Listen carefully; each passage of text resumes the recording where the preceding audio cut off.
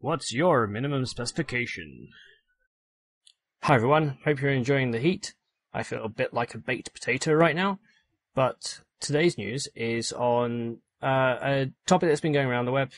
It's about Apple ditching Intel for ARM, and one of the reasons that's been parroted around recently is the fact that Apple were finding more errors in Intel silicon than Intel was, and this is one of the reasons why they've decided to make the switch to making their own silicon, because then they can debug it themselves. Now, silicon design is a very complex process.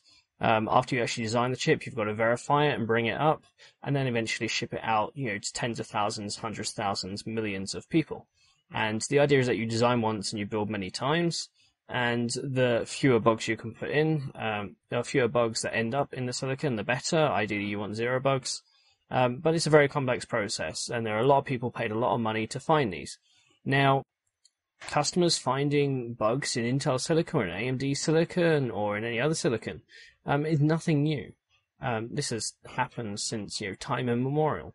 The question is always one of scale. How likely are you to find a bug, and how many hours are you putting into actually detecting that bug?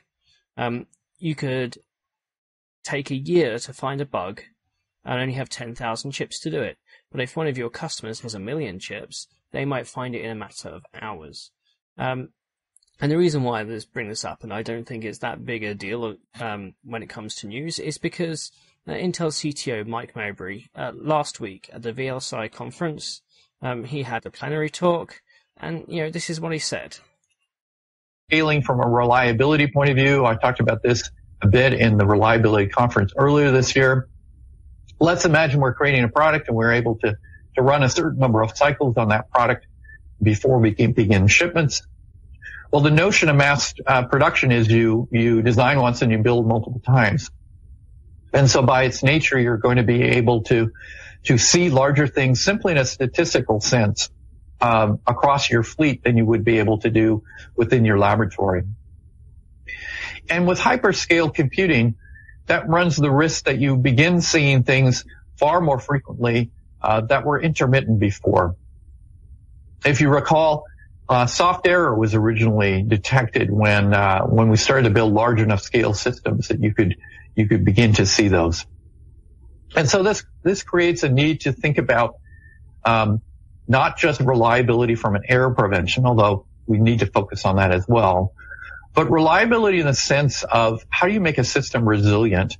How do you detect, correct, and move on from, particularly if statistically your error encounter frequency is over a very broad time scale depending on the scale of the system that you're looking at. So, yeah, there you have it. Intel does a lot of internal verification. It will take wafers and wafers and wafers off the production line, and they'll test it. They'll test for all the standard stuff, they'll test for bugs, and they'll test for customer software. Now, the thing is, when, say, Amazon goes and deploys 1 million chips, or Google deploys 1 million chips, there will be a team of Intel field application engineers that go along to help deploy the silicon, that help also run the tests.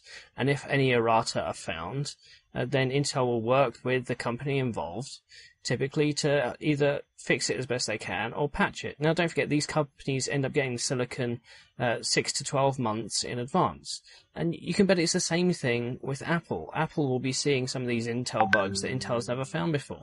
Intel cannot check for every eventuality. This is worse than an MP hard type problem. So the fact that, Apple decided to ditch Intel so they could do their own silicon, Apple's going to have the same sort of issue with their silicon. I mean, they're not selling it to anybody. They're not selling it to anybody else to put into their products. They're selling it to end users. So end users may end up finding bugs in Apple's own silicon.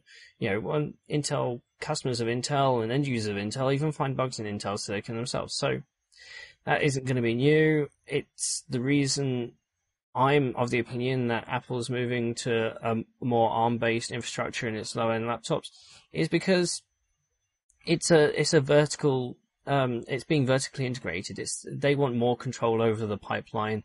They can amortize the cost over hundreds of thousands of devices, and they've already started putting the software ecosystem together to move towards that. So I don't think there's anything new in what we're hearing about Apple moving away from Intel because they keep finding bugs. That's just the state of play. That's always happened, and it's going to continue to happen.